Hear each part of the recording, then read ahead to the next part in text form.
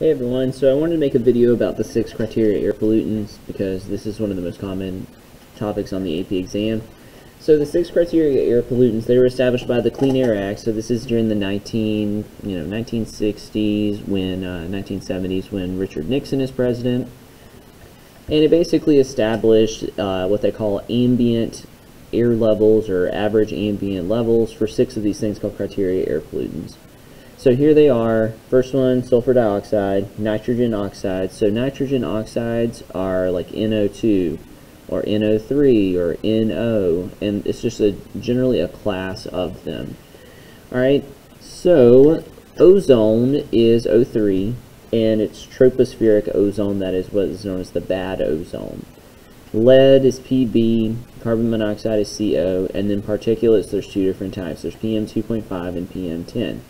Alright, so every single day around the United States, different cities are measuring the concentrations of all of these. And if they don't meet the standards or whatever for a couple of days, then they get put on an improvement plan by the Environmental Protection Agency.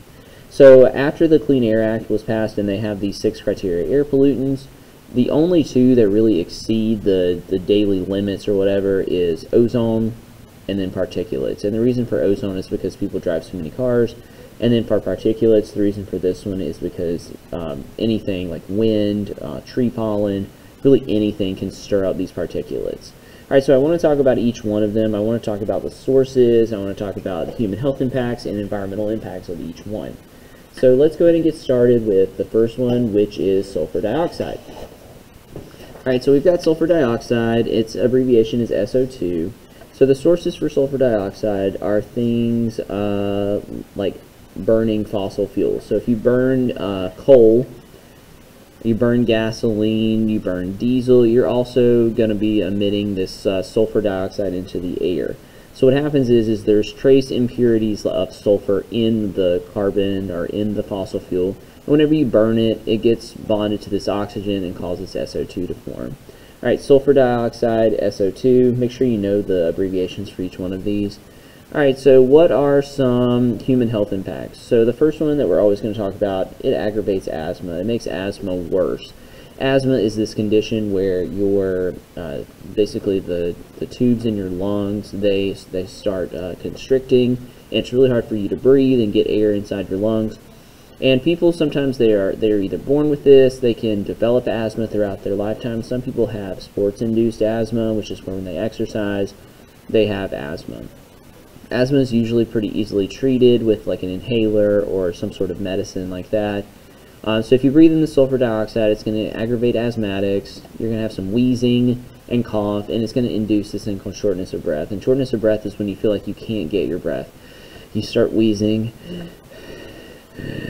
You start wheezing like that, and it feels like you can't really get a good breath or you can't breathe.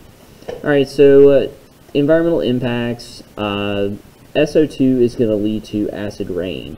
So leads to acid precipitation. So acid precipitation can include acid rain, it can be acid fog, it can be acid snow, which actually is a thing. Alright, and the acid precipitation is going to lower the pH of soil, ponds, rivers, lakes, streams, all those different waterways and the soil. Alright, so looking down here, the SO2 is emitted into the atmosphere, and the SO2 is sulfur dioxide. There are these things called oxidants in the atmosphere, and I just put oxidants in the atmosphere because they're a general class of contaminants. Alright, whenever this SO2 gets oxidized and it mixes with hydrogen and stuff like that in the atmosphere, it becomes H2SO4, and that is sulfuric acid. So sulfuric acid is not good. As it falls down to the Earth's surface, it lowers the pH of the soil, which then causes the CEC, the cation exchange capacity, to go down. And then once the CEC goes down, the soil becomes more and more infertile and all that kind of stuff. So it's really not good for the soil. It's also going to cause a decrease in the pH of ponds, rivers, lakes, and stuff like that. So usually the water in a pond or a stream or something is 6.5 or something like that. But after you add all this acid, it can go down to 4. And below 4, there's really virtually no life in the river or the stream. Alright, so sulfur dioxides, acid precipitation, they form sulfuric acid. So that's the first of the 6 criteria air pollutants. Alright, the next one I want to talk about is NOx, or nitrogen oxides, or NOx. Alright, so these NOx, alright, sources. Let's talk about some sources of it. Alright, and the most common one, cars burning gasoline, burning coal, smelters. So smelters, if you don't know, smelters are where they take like a couple of metals, they mix them all together, and they heat them up and stuff like that. Smoking cigarettes, especially inside. If your parents smoke inside, they're probably emitting these nitrous oxides. Gas stoves, kerosene heaters, and burning wood like in a fireplace all can produce these nitrous oxides, these NOx. Alright, so why are these NOx, why are they bad, that kind of thing?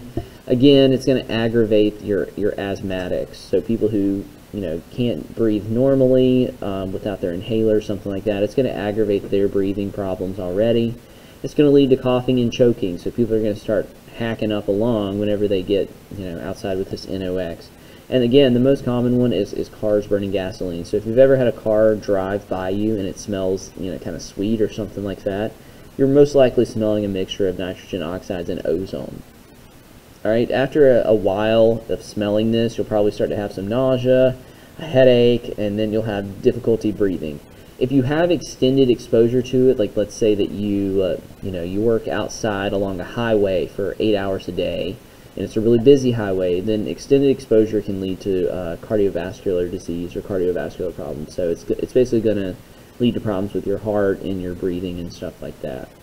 So again, NOx is a general category for all the nitrogen oxides. The X can be any number. The most common, nitrogen dioxide and nitrogen monoxide. Alright, these can also be emitted from waterlogged soil, and it is a greenhouse gas.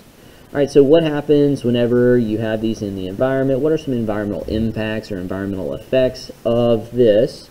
Alright, the first one is that these can also lead to acid precipitation again. So we've got these NOx, just like sulfur dioxide, we've got these NOx, the NOx. Nitrogen oxides are reacting with these oxidants in the atmosphere, and they're producing this nitric acid. So the nitric acid is going to lower the pH of soil, rivers, streams, and stuff like that, and it's going to make the aquatic environment inhospitable, can't say that word, and it's also going to lead to a decrease in the pH of the soil, which is going to make the CEC go down, and then you can't grow any crops there, so it's really not that great. Alright, so NOx and or NOx and sulfur dioxide, those are both leading to acid precipitation or acid rain. Alright, also I want to talk about nitrogen oxides and how they form photochemical smog. Alright, so we've got these nitrogen oxides, which are, in this case it's NO2.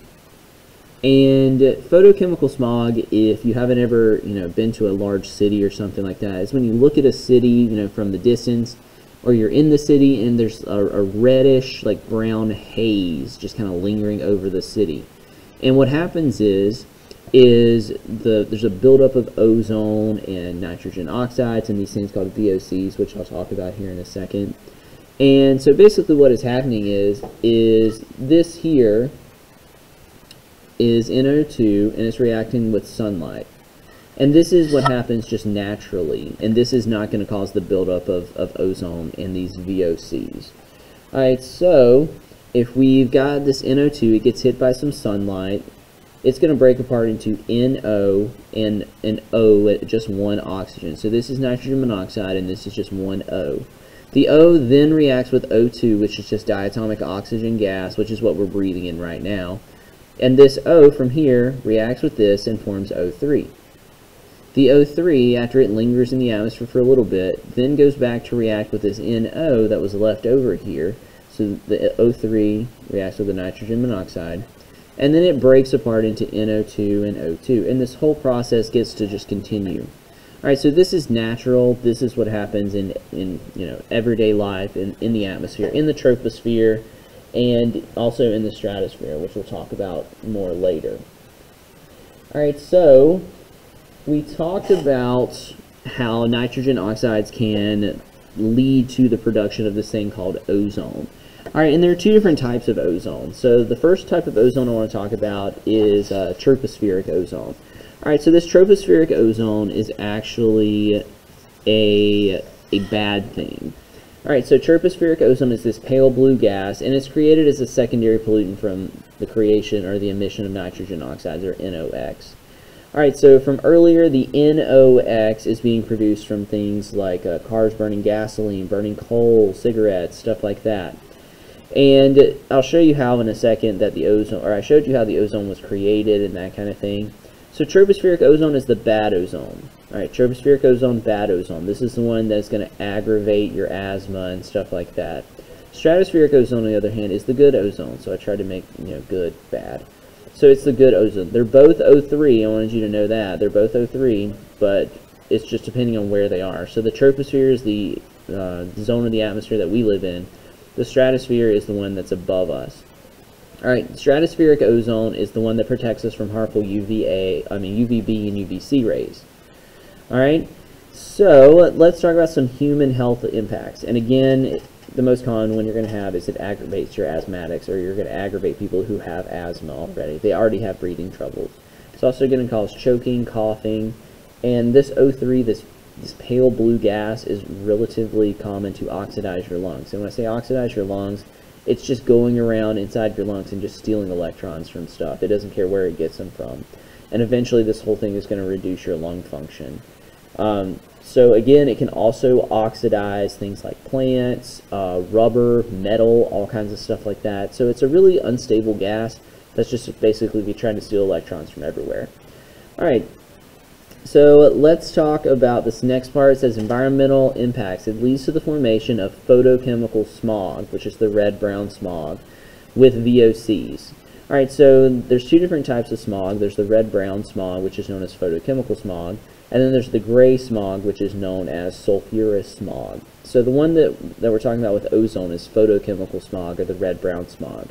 Alright, so what happens is whenever there are VOCs, or volatile organic compounds, in the atmosphere, with ozone and with these nitrogen oxides, these VOCs are going to block the conversion of ozone back into nitrogen oxides and stuff like that in O2 gas. And I've got a picture down here at the bottom that I'll show you here in a second. But what are these VOCs? What are some examples of them? So VOCs are organic chemicals. They go from a liquid to a gas phase really easy. So if you just send them out in like an open container, kind of like you would for acetone or rubbing alcohol, kerosene, diesel, gasoline, they just go to a fume, into a gaseous phase. Alright, so let's talk about what happens when we get these nitrogen oxides mixing with ozone and these photochemical oxidants. Alright, so again, this is the whole thing where we have NO2. It's being produced by cars, or it can be produced by natural sources. It reacts with the sunlight, and it forms nitrogen oxide, or nitrogen monoxide, and an oxygen atom. Alright, this O then goes to react with an O2 to form O3. But remember, in our previous one, the O3 went back and reacted with this NO, and then it basically broke down and broke apart. Well, that's not happening this time because of these VOCs. So, like I said earlier, the VOCs are going up into the atmosphere. They're reacting with these nitrogen monoxides, and they're forming these things called photochemical oxidants. The buildup of these two, the O3, which is ozone, and the photochemical oxidants, is creating this red-brown smog, this photochemical smog. Alright, and that's really an important process that you should probably know. You should probably know how it occurs naturally. So this is the whole process of ozone being created naturally and it breaking itself down.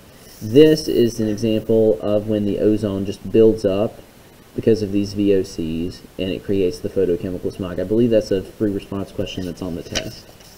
Alright, so we've talked about three different criteria air pollutants. Alright, so the next one I want to talk about is lead. Alright, and lead is relatively well known. It's been around since, the time of the Romans. They used to use it for money and stuff like that. So it's a heavy metal that's also found in water as a drinking water contaminant. So if you've ever heard of Flint, Michigan and all that kind of stuff, It's basically what they would call a neurotoxin. It's basically going to deprive your brain of different things. So what are some sources? Back in the day, in the 1960s and 1950s, they used to add lead to gasoline. That's why it was called leaded gasoline. I know some of you probably have read this as leaded gasoline, but it's not. It's leaded gasoline. All right, so leaded paint. And what happens is the gasoline would leak out of people's cars and get into the soil, and then it would be emitted into the atmosphere, from wind or something like that. Leaded paint, if your house was built in the 1950s, 60s, or 70s, your house probably has some lead paint. If your house does have lead paint, they have to come in and scrape all off the walls and all that kind of stuff, and it's a very intensive process. A couple of years ago, they also found that children's toys from China were actually painted with lead-based paint, which was really scary because kids are putting these toys in their mouth and they're getting lead. It's also found naturally in the soil, so this is just natural. It's just existing, and it can be sometimes emitted into the air from wind or dust storms or a tornado or something like that. So what is, if you are exposed to this lead, what is it causing? Usually it impairs your central nervous system. It's called a neurotoxin. It affects your ability to focus. It can cause these things called learning disabilities. An example is like dyslexia or dysgraphia. Dyslexia is where you try to read and you see the page and the words appear scrambled or stuff like that. ADHD is an attention deficit hyperactivity disorder. They've linked a couple of cases of those to being exposed to lead. And it can also, if you have severe lead poisoning, it can cause mental retardation, which is really sad. So environmental impacts. What are the environmental impacts? There aren't really any known, but all mammals and birds are really susceptible to lead poisoning. Most of the time, it's from lead bullets or lead shot, they call it, which is where they put lead into the bullets. Why? Not really sure, but they get into the bloodstream of these animals from eating other things and stuff like that. And then a lot of bald eagles have been poisoned by lead by basically eating things that have been exposed to lead from lead shot. Alright, so the next one I want to talk about is particulates. And particulates, there are two different sizes. The first size we're going to talk about is 2.5, and the next one is 10. So the 2.5 is going to be your really tiny particles, like your chemicals, like heavy metals, like lead, that are in the air, mercury. It's also going to be other organic chemicals that are bad for you. The 10 microns is going to be things like dust, pollen, your mold spores, sand that gets kicked up into the air by a windstorm, all that stuff, etc. Heavy metals are in the 2.5 range. All of this is the 10 range, the PM10. PM2.5 is worse than PM10, and the reason for that is that the PM2.5, they go deeper into your lungs, and you try to hack them up, you try to you cough them up, but these most likely are never coming out of your lungs ever. These you might be able to hack up or something, you may be able to filter them out with the cilia that are inside your lungs, that kind of thing. Alright, so what are some sources of these? These can happen or can be emitted from literally anything. Natural activities like a forest fire, a volcanic eruption, that'll release particulates into the air. Sometimes they will have to issue a red alert thing for people with asthma. Don't go outside because it's windy or there's a lot of pollen out and it's really hard for people to breathe. Another really good example is construction. Construction stirs up a ton of particulates and puts them into the air. Alright, and then finally we've got human health impacts and environmental impacts. So human health impacts, again, it's going to aggravate your asthmatics. Repeated exposure can cause lung cancer, give you long-term impacts like bronchitis, like a chronic bronchitis or a chronic pneumonia. Environmental impacts, there aren't really that many. It just decreases visibility. Animals can't see, stuff like that. Alright, so we've covered 5 of them. We've covered we covered sulfur dioxide, we covered nitrogen oxides, we covered ozone, we covered lead, we've got particulates. The last one we want to talk about is carbon monoxide. So carbon monoxide is the one that will kill you. It will legitimately kill you. Alright, so carbon monoxide is CO, And basically its mechanism of toxicity, or how does it kill you, it suffocates you from the inside out. So what carbon monoxide does is it bonds to your hemoglobin that's in your blood that's responsible for transporting oxygen. So instead of transporting oxygen, it actually is transporting this carbon monoxide and delivering it to all your, your tissues, which is not good. Alright, so where are we going to get this carbon monoxide from? So anywhere you have incomplete combustion or burning things. So if you're burning a kerosene heater, you've got a wood stove, you've got a fireplace inside your house, and that's the only thing you're using to heat your house, and you're using a ton of it, you're most likely going to have a ton of this carbon monoxide build up inside your house. And again, it will kill you, and it makes you feel like sleepy.